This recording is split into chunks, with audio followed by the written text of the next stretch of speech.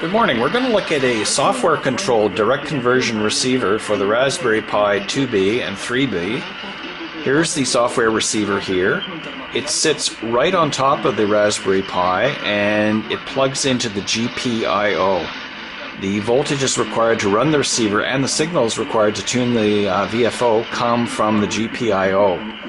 The output of the receiver is at baseband, so the VFO is at the carrier frequency, knocks it down to baseband, and you have a stereo output signal here that comes out of the audio output connector, and it goes into a simple SIBA USB sound card, and that plugs into the Raspberry Pi USB. So that gets your stereo sound into the Raspberry Pi 3B. This particular receiver is built with DIP components.